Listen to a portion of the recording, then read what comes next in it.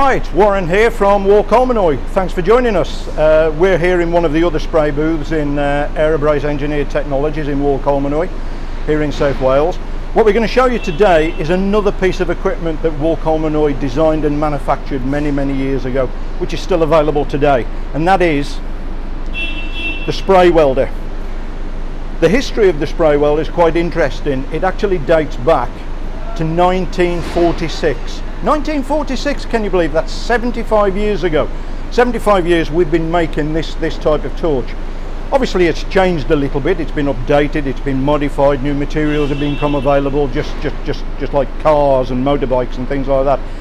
So, you know, we've been making these things for an awful long time, and it's a fantastic piece of equipment, one which we want to bring you a post of and show you exactly how it works and the technology that goes into the operation of the torch. It's fairly straightforward.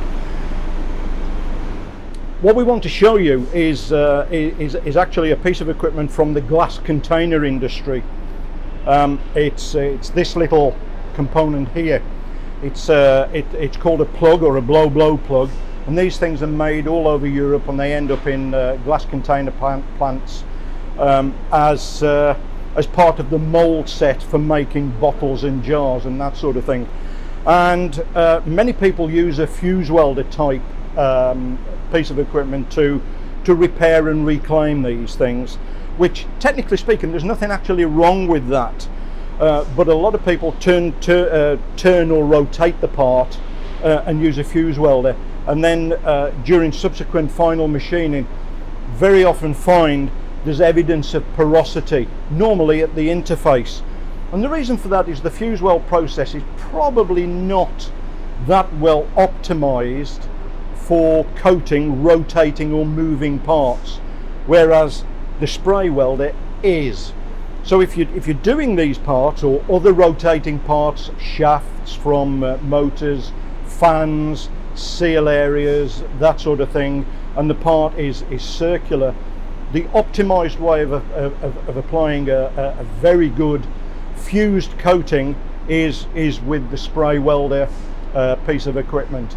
That way you get a very dense, concise, consistent coating around the entire diameter of the part.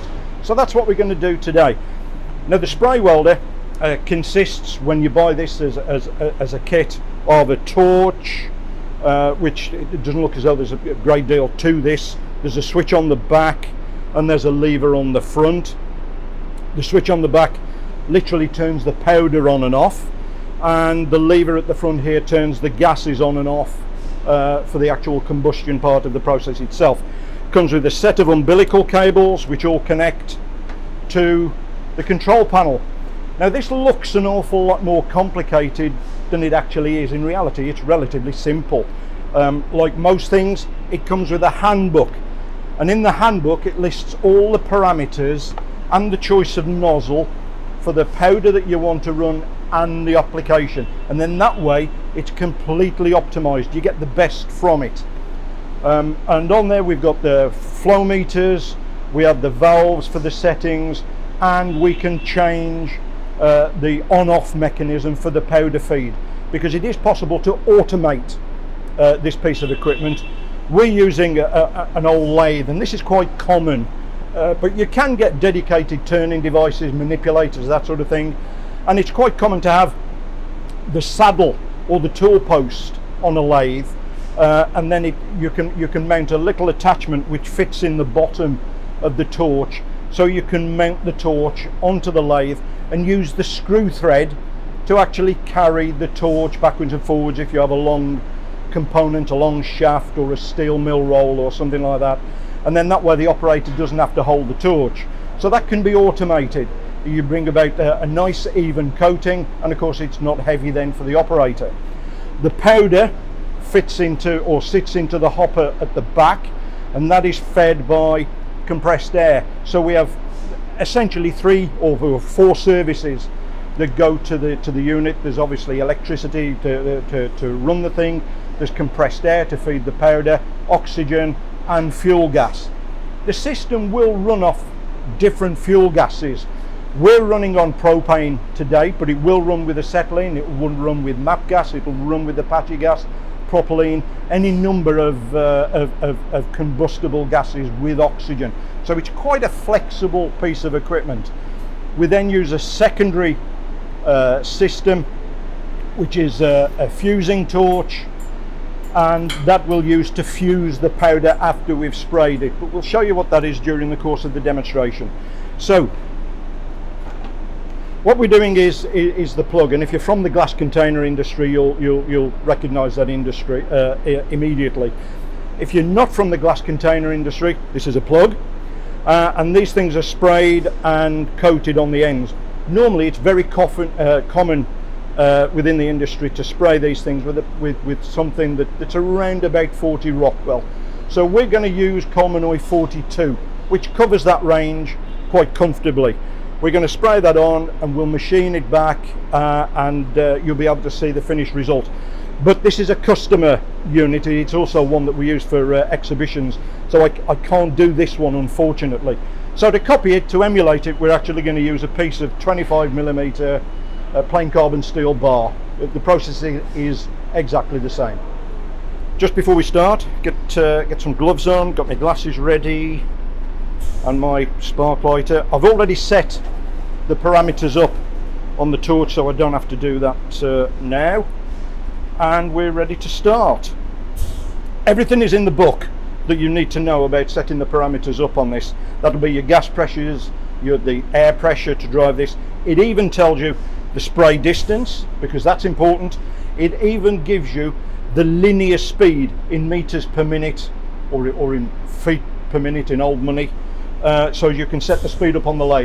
Right, just before we light the torch, I should mention that in the handbook on page 4 there's a lighting procedure. So we're going to light the torch in accordance with that procedure, and it's really easy to follow, because as we can see there, the lever is in the off position and it's sort of pointing down around about the 6 o'clock mark. If you turn the gases on very slowly, you get to around about the 5 o'clock position, and you can actually feel a little bit of resistance, like a notch in the valve. Just hold it there, light the flame, and then open the valve straight up, and it looks something like this. Right, so there we have the torch lit, and as is normal, we have to make sure that we have a strictly neutral flame. Now, we have no valves on the torch itself, so all that is set up when we set the gas parameters in accordance with the book on the main control panel. So that is fully repeatable if you're on an automated or a mechanized system.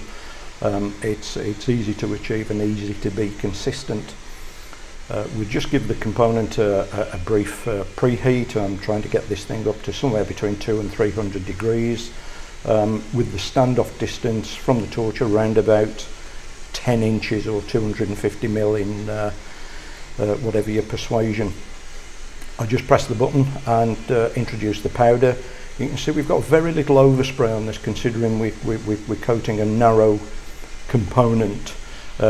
We've got the J3 nozzle in there, which is specially designed for doing these types of small components, so we don't end up getting through too much powder through overspray.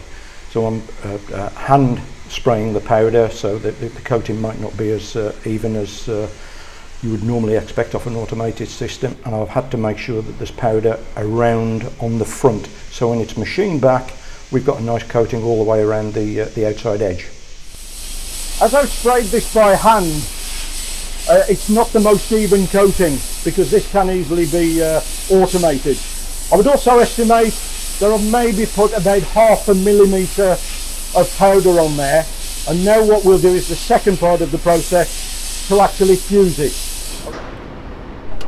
Okay, so that's the coating in place. I'm now going to do the secondary part of the process, which is to fuse that coating to the base material to give us something very, very close to 100% density, and it's a great way to create a fully dense coating. Okay. Okay, so the rotational speed of the component is the same. I haven't had to adjust that for the fusing process at all from how it was set during the spraying. I've now got a fusion torch, which is a multi-flame oxyacetylene torch. Always use acetylene for the fusing, purely and simply because it's still the hottest of all the industrial gas combinations, and the job is that much quicker. So again, we're neutral flame, and I'll take the whole of the component up to a fusing temperature, and then slowly wet the powder along the surface until the whole component is done, basically. You'll be able to tell when it starts to wet, because it takes on exactly that. It's a wet appearance and starts to become highly reflective. So you can see a reflection of the torch on the surface of the material. When the powder becomes molten and then starts to fuse and diffuse into the surface of the base material, so we get that density and we get that mechanical combination then of high strength and density. So it's just starting to fuse. I'll go round at the nose first and then work my way back along the component until as much of the component is done that I actually need.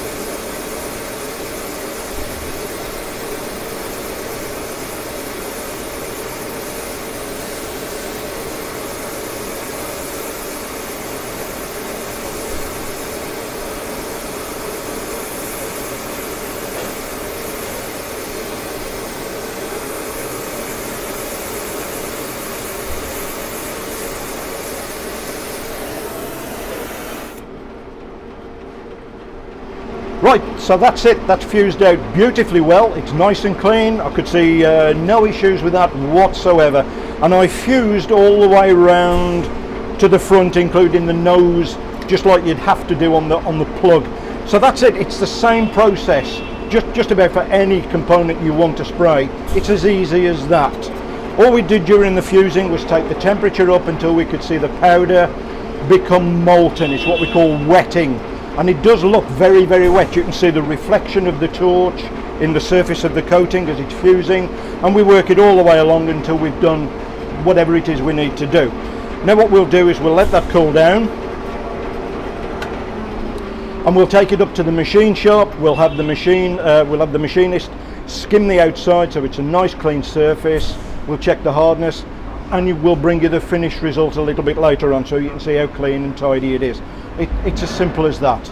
Okay, so if you want to know any more information around about the spray welder or any of the powders or any other applications, just drop us a line. All the numbers and contact details will appear on the screen. Okay, thanks for watching.